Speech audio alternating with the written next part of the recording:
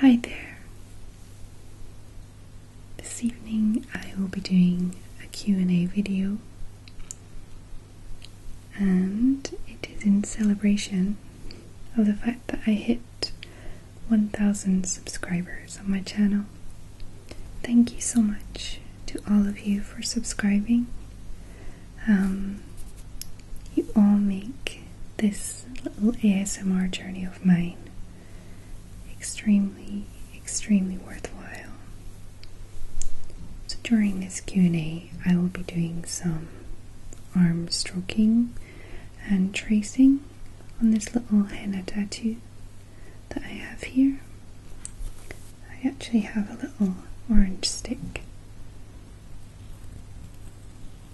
to trace while I'm talking.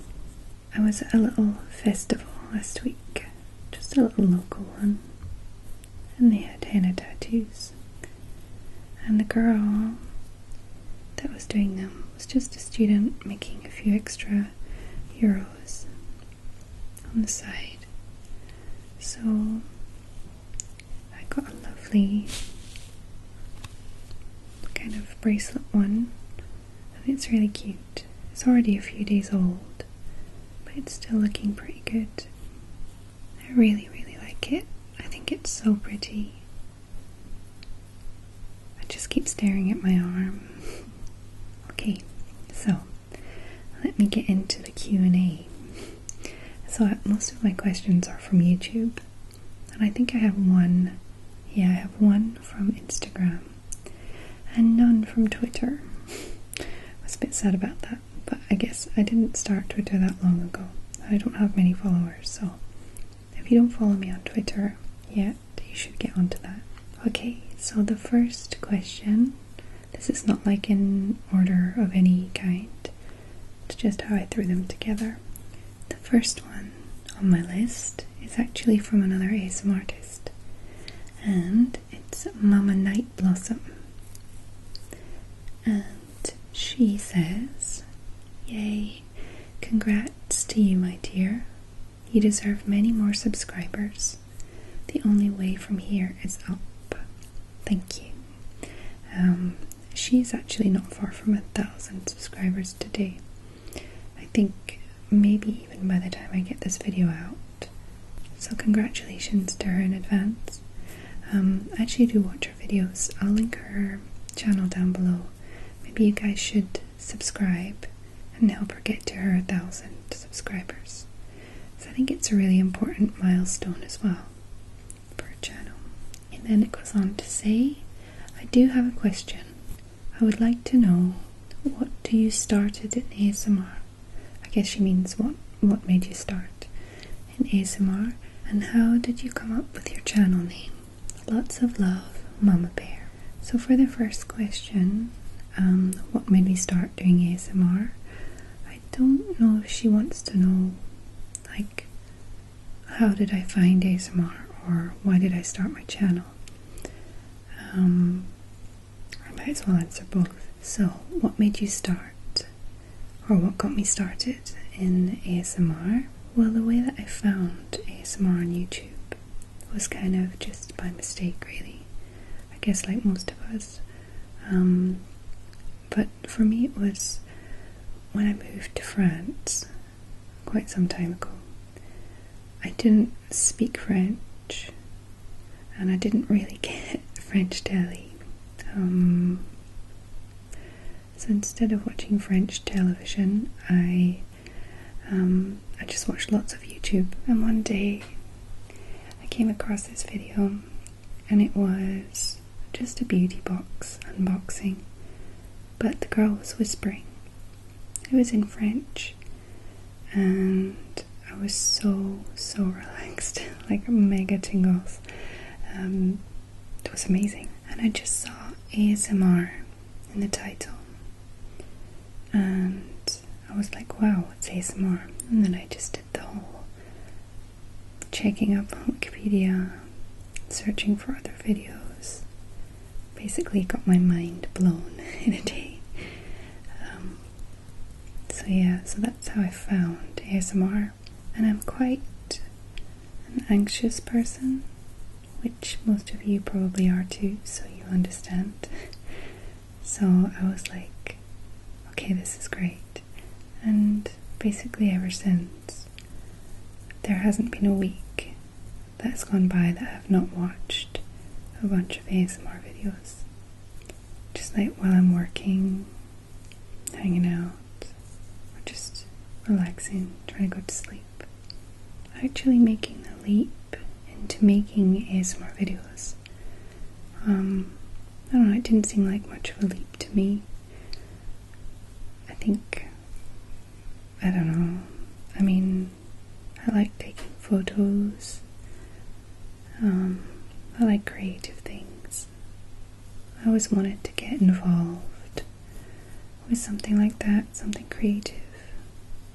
So I just thought, okay, and then I just did it.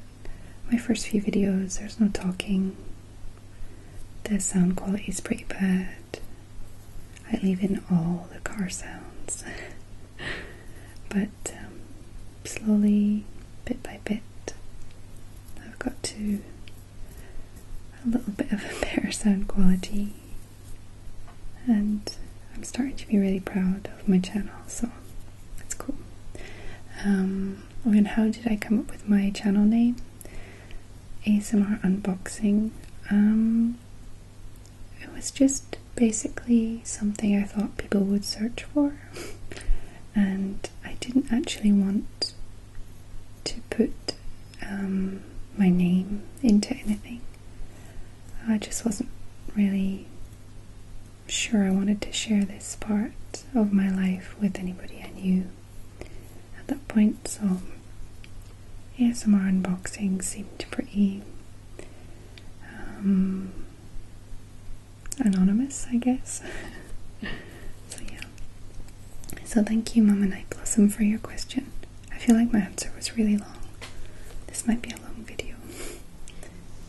The next question is from Amy Ellis, and she says, "Yay, I've missed your videos so much. Congrats on 1,000 subscribers. My question, or not so much of a question, and more of a life nosy, would be, where did you originally live in the UK? And how did you come to end up in France? Was it a hard decision, or something you always wanted to do?" Okay, so the first question, where did I originally live in the UK? Is kind of a strange question to answer for me, because I kind of lived a bit of everywhere. My father was in the army, so we moved around a lot. I studied in Glasgow, and I grew up when I was younger in the north, and I grew up mostly as a child in the north of Scotland, in a little village. I won't say where, but I really loved my childhood. It was very free, and I do miss Scotland a lot. Okay, and how did you come to end up in France? I came over because I had a friend that was living with me in Glasgow, and she was French, and I don't know, I just came over. Just went for it. Was it a hard decision or something you always wanted to do? Neither. It's not something I always wanted to do. I never thought about living abroad or anything. And I think I was about 22 or 23, so it didn't seem like a hard decision. It seemed like a kind of easy, why not, let's go kind of thing. I did give up my job to go without knowing how to speak French, but at the age of 22, 23, it just, I don't know, it just didn't seem very scary. Well, it was a little scary, but I don't know. I don't know if it's something I would be able to do now, but then it seemed fun. Okay, so thank you, Amy Ellis, for your question. And the next one is from Reese's Fan 21, and it is, what is your favorite ASMR video to make? Who is your favorite ASMR artist, and what is your favorite tingle trigger? And she also says, congratulations on many well-deserved subscribers. You deserve at least 1,000 more. Oh, that's sweet. Thank you, Reese's Fan 21. So the ones that I really enjoy making at the moment are probably my Harry Potter unboxing videos from my Loot Crate subscription, just because I'm so excited to see what's inside. So yeah, from that point of view, I look forward to making them a lot. And I'm finding it difficult at the moment to film in like in one go, for that reason exactly, for the cars. It's really unbelievably difficult to find a time that there's no cars going by, and if I'm making a video that has talking and visual, like this one for example, it can be quite frustrating, because once I get going with what I'm saying, and then there's a visual that goes with it. Like for example, you probably noticed during this video that in the middle of a sentence there will be a soft fade in and fade out of the visual, and basically that means a car went past. I'm just gonna leave this car in. And that can get pretty frustrating, because it takes about 3 times as long as it should to film, and it kind of cuts you. You're kind of like in the swing of it, and then you have to keep repeating yourself, and it becomes a little less spontaneous, but in the end it's worth it. But videos that are easier to film, for example, are ones where there's just a visual. There's audio as well, but just like noises, sounds, and you're not speaking. So that's a lot easier to cut the car noises out of, and you don't have to start an action again if there's a car going past. You just kind of edit it all together and it's fine. And I've noticed also that talking only videos, where it's just audio, like my recent one that I did about true crime podcasts, that's a lot easier to do as well, because you can cut the audio a lot easier when there's no image to make it look weird that you've cut it. So, I don't know, you hear it less, you see it less. Okay, so the second question is, who is your favorite ASMR artist? That is absolutely impossible. There are so many talented ASMR artists that I love, and I just kind of flow in and out of the channels, and I'll get hooked on one for a week and then jump over to another, and it's just, that's absolutely impossible to answer. So instead of answering that question, I'm going to make a series of kind of shout out videos, like, I don't know, like maybe add a section at the end of each of my videos with a favorite ASMR video or two, or artist or something. I don't know. I'm thinking about it. There's so many amazing channels. I can't answer. Sorry. And what is your favorite tingle trigger? So my first favorite tingle trigger that I got was cardboard, and it's still one of my favorites. Maybe like my favorite of all time. But otherwise it's soft spoken. Anything soft spoken I like, with gentle sounds, just like hand sounds on things. Not necessarily like intense tapping or things like that, which I do like from occasion, from time to time, but no, there's this really subtle, almost accidental sounds that hands make on things on objects. And then cardboard and soft-spoken. So, but I also go through phases of liking other things for a bit. So yeah, I hope that answered the question as well.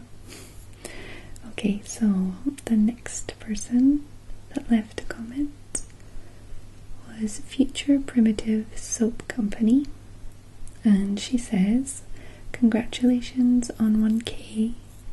May you continue to grow at a fast pace. Your voice is one of my favorites. Thank you. I actually find soap making videos really relaxing, and Future Primitive Soap Company does soap making videos, and they're really relaxing, and she's really sweet and nice.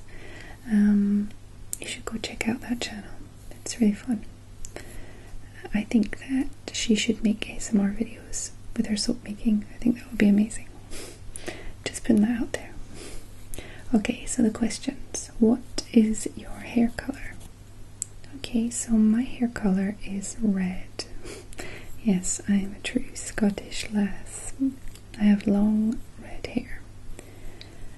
I'm thinking of doing a hairbrushing video with my actual hair.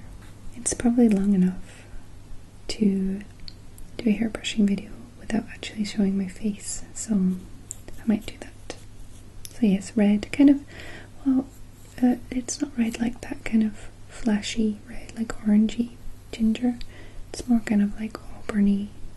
It's kind of darkened a little as I've got older. And what is your favorite food? I would say my favorite food is like my favorite meal to have when like I'm out or ordering or something is sushi.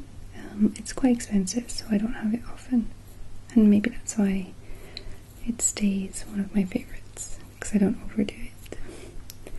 But otherwise, just like food rather than a meal, I would say just any fruit. I love fruit. And what is your favorite type of holiday? My favorite type of holiday is going home. I love going on a family holiday where we get in the car and we go on the ferry or the Eurotunnel and we just go. We try and go and see as many of my family members and friends and things, and try and kind of see things we haven't seen before as well. I'm going on holiday soon for a family wedding, and then I'm going to go and try and see some friends and some other family, and then on the way home we plan to drop down through Wales, so that'd be nice. Okay, what is your favorite book or your favorite album? Honestly, I don't think I could choose any of these. That's really specific. Favorite book, I can't. I don't think I can. And favorite album, also can't. For favorite book, I couldn't pick a book, but I could definitely say that my favorite author is Terry Pratchett. I couldn't single out a book. I don't think I could. My favorite album, that is even harder. I really love music. I love any kind of music, every kind of music. And that's just impossible. It's impossible. I couldn't say even my favorite artist, never mind an album. At the moment I'm mostly listening to singer-songwriter, modern folk type music, but sorry, I can't answer that, so sorry. So thank you, Future Primitive Soap Company, for your question. I'll link her channel down below as well. You should go and check it out for some relaxing, unintentionally relaxing soap making videos. Okay, so the next question, or questions, are from Stephanie Bruno. Hi Stephanie. The questions are: what is your favourite item you've received from My Little Box? My favourite item I've probably ever received from My Little Box would be, you know what, it's not even a beauty product, well, I guess a little, not really, is the makeup bag that I got in my first My Little Box. I thought it was absolutely stunning. It was that kind of clear plastic ombre peach bag that I got. I might do a sounds video just with that bag. It's gorgeous. Okay, what's the second question? What item made the best sounds? That bag. Yeah, I think really it was that bag. Which ASMR artist do you watch for inspiration? All of them. I know a lot of my answers are kind of cop-outs. I can't decide, I can't choose between things. But who do I watch for inspiration? Yeah, really just everyone. I often hang out on my subscription page, so I try to give all of the channels a watch. But as I said earlier, I'm going to try and get specific soon and do some favorites. Maybe like some, I don't know, something specific. How much time does it take to film and edit a video? Okay, so it can take a long time. For example, just to set up the camera and the lights and the mic, make sure the batteries are charged and that the SD cards are all empty and ready to use. It can take about half an hour. I usually just listen to a podcast on my phone, in my earphones, while I'm setting all that up. Then to film, it takes, for example, if I'm doing just sound, like just a trigger video with no talking, it usually takes maybe 15 more minutes than the actual length of the video to film. And the editing is quite fast for that one too. Maybe double the length of time it takes, double the length of the time of the video. But when there is talking about a specific subject, or a Q&A video for example, it can take a really long time, anything up to like 3 or 4 hours, depending on the cars basically, and if the sounds that I'm making record well, the trials that I do beforehand go well or not. But the thing that really makes the filming process long is really the cars for me. And then editing can take a little longer. If there's talking, trying to get that narrative to flow through the video. Anything between 30 minutes, anything between 20 minutes or even 15 minutes and 3 hours to film a video, and then anything from half an hour to 2-3 hours to edit, and then it takes anything from 10 minutes to an hour to render, and then uploading onto YouTube can take anything from an hour to 5 hours to upload. So it's a lot of time that goes into it. And then her last question is favorite nail varnish. So that changes quite a lot, but my ultimate favorite is an Elite 99 gel polish, and it's kind of like a rosy coloured, almost rose gold, but not too gold. And it's like a platinum-y, sparkly polish. I love it. I can't wear it too much because it's gel polish, but otherwise I don't know, choose whichever colour catches my eye when I need to do my nails. I have quite a collection. I need to do a nail varnish collection video, but mostly from like Kiko or Model Zone.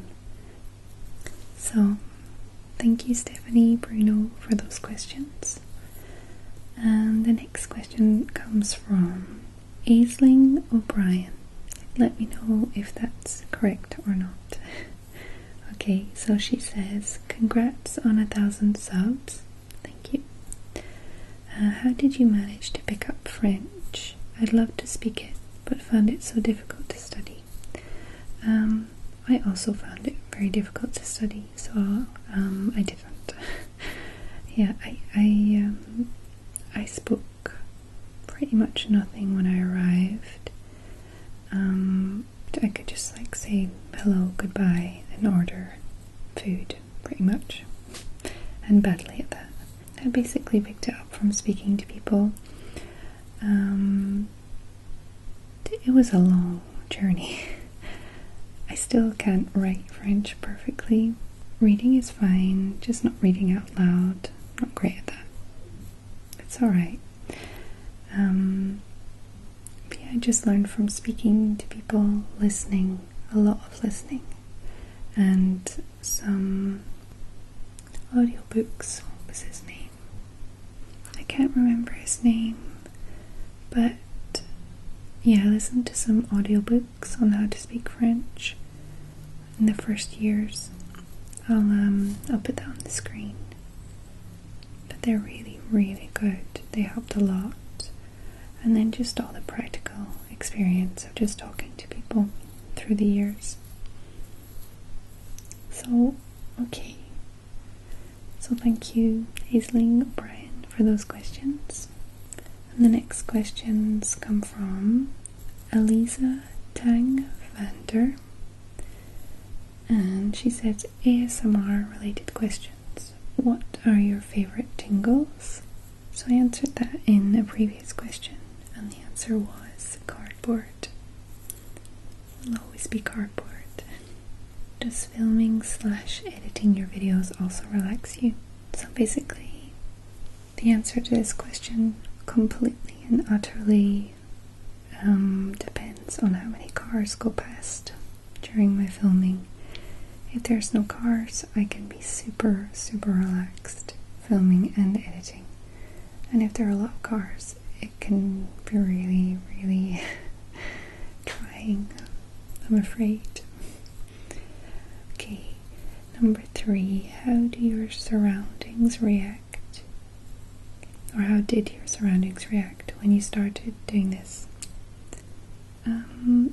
Nobody really reacted because nobody knows. My husband knows, and he's fine with it.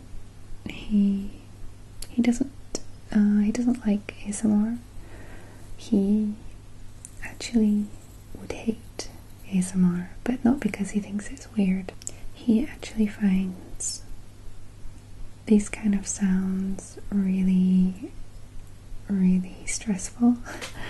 For example, eating sounds, people breathing, tapping on things. He finds that really stressful. But in saying that, he thinks it's really cool that I do it, so that's fine. And he's really helpful by not making any noise while I film and things like that. He thinks it's really cool and really good that I'm doing it, so he's really supportive. And there's one other person that knows I do this. It's a friend of mine, and she actually talked about ASMR videos and that she actually watched some of them when she was pregnant, and because of that I felt safe to tell her that I do videos. So if she's watching, hey Helen. Yeah, so that's pretty much the only people that know I do it, but pretty much everyone I know watches YouTube. So hence the no face reveal for now. Okay, so the next one is, did you get so good at this because of your daughter? When you are putting her to sleep or have to calm her? I don't know. Maybe a little. When she was young, I often sang to her softly, stroked her hair and things like that. So yeah, maybe a little. I've always been quite a gentle person in general. So, but I guess everything kind of adds up, doesn't it? All of your life experiences go into making you the kind of person that you are. So I think I'll answer yes to that one. So then we have noisy questions. I'm probably gonna guess that you added a little I by accident, and that's nosy questions. You talked about a husband once, but you don't wear a ring. Is that so it doesn't make extra sounds, or any extra sounds? I don't actually wear a ring because we're not actually officially married. So basically we are a thing called paxed, which is, I guess, in the UK it would be just like a civil partnership. It's quite common in France for younger generations not to get married but to get paxed, and it just basically gives you the same tax rights and things like that. We're not married like on purpose or anything. I don't know, I don't know, for now it's not our thing. So yeah, there's no ring for now. How old is your daughter? My daughter is 5 and she's about to turn 6, so she's getting pretty big. And will you ever do a face reveal? So as I said before in the video, I probably won't be doing a face reveal anytime soon. ASMR is so misunderstood and so new for now, and something about online presence I think also is still misunderstood, and I don't know, we'll see. Okay, so thank you Lisa for the questions, and the next ones come from, I think, Calamity, yeah. A couple of questions. What is your personal favorite ASMR trigger? And that is cardboard sounds. Anything to do with cardboard sounds, like touching cardboard with the fingertips, or scratching cardboard, and tapping cardboard too. Who is your favorite ASMR artist and why? I can't decide. I can't choose. There are too many that I like, and I will make some other videos about that, or add bits onto videos or something. I'm still working on an idea for that. So, have you ever experienced ASMR while listening to music? Hell yeah. A lot. Very often. In fact, the last time was probably about a few hours ago. I absolutely love music, and I get ASMR regularly from it. I get really into stuff, like really into the moment when I'm listening to music. The song I was listening to earlier was Monday by Matt Corby, and I'll link the video in the description. If you want to try, you should listen to this video. Don't watch, just listen.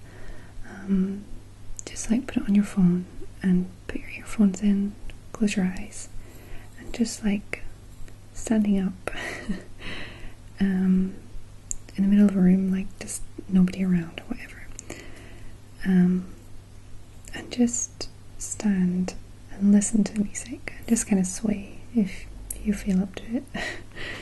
And I don't know, something about that just really,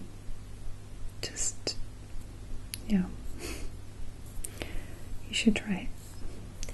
Okay, so my last question from YouTube is from Becky and the Machine. Hi Becky, and also hi the Machine. Where are you from and where are you living now? So I am from Scotland, and more precisely from the Highlands. And where are you living now? I'm living in the north of France, about an hour away from Paris. Thank you, Becky.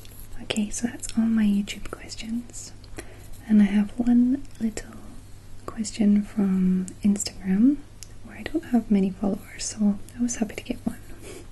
So come and follow me on Instagram. And the question is from Nysup, or NYSup. I don't know how that's supposed to be pronounced. How long have you lived in France, and were you fluent before moving? I've lived in France for about 10 years now. It's quite a long time. And no, I was far from fluent when I moved here. I spoke very minimal French. But most people are nice when you make an effort. Thank you, Nysup, or NYSup. I don't know. Yeah, so we have reached the end of my Q&A. I hope it wasn't too long. I wonder who made it to the end. Thank you so much to everyone that sent questions. Most of you I recognize from comments and things, and you're all lovely, and I'm happy to have you as subscribers. I hope to see you in all the other videos in the comment section. Yeah, so I hope you enjoyed this Q&A and you found it interesting and most of all relaxing. I will probably do another Q&A a lot later on, maybe like 2,000 subscribers or something. I don't know. And once again, thank you to everyone who is subscribed to my channel. Making 1,000 subscribers has been a real treat, and I hope to continue a lot further. I hope that you have a lovely evening, and I'll see you next time.